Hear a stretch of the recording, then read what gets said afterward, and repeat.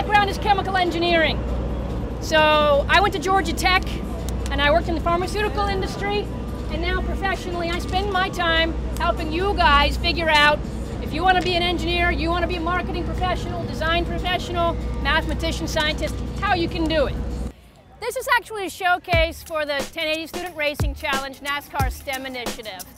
A lot of schools, I think it's like 8 schools in the Atlanta public school system, are implementing the program in their career technology classes. So they'll be teaching math lessons, physics lessons, and running an after-school STEM club. And STEM is science, technology, engineering, and mathematics. And so today, this is kind of a way to kick off the season, get them all excited about learning math, learning physics, using NASCAR as a theme. I became a better engineer once I started doing this program. So now, the first step is fun.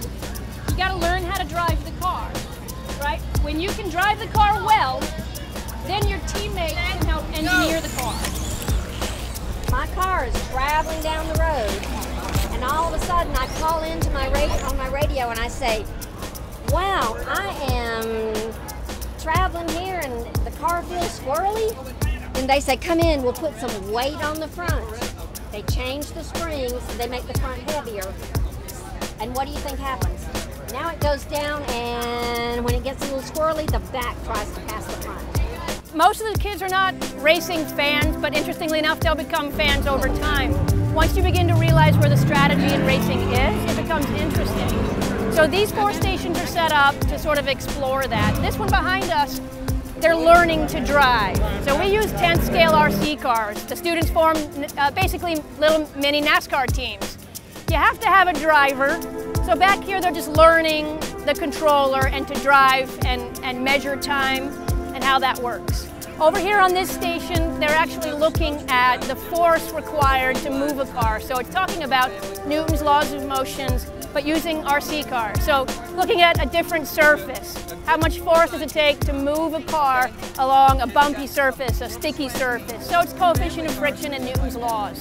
We've also got our partner over here, our partner here today in this exhibit.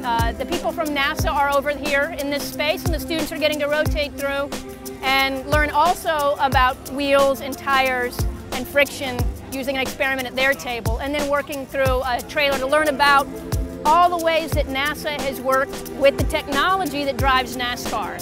Well, we're actually trying to expose them to different things as far as the educational part of it, because typically a lot of kids associate NASA with the shuttle and rockets, and we want to let them know that some of the NASA spin-off technology that NASA has developed as far as with the NASCAR events here, with the tires, the lubricants, as well as things that they may see in their home that NASA has developed and given back to the industry so they can use and use throughout their life.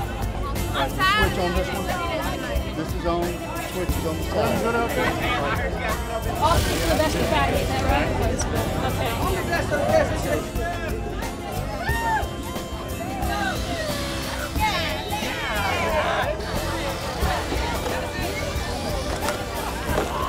The funnest thing about it was the NASCAR. We had an event where some people that worked with NASCAR came, and it showed us how we can race the car, how fast the car goes, how we can take it apart, put it back together, and just have a real fun time where we could learn from other people how we can really operate the car.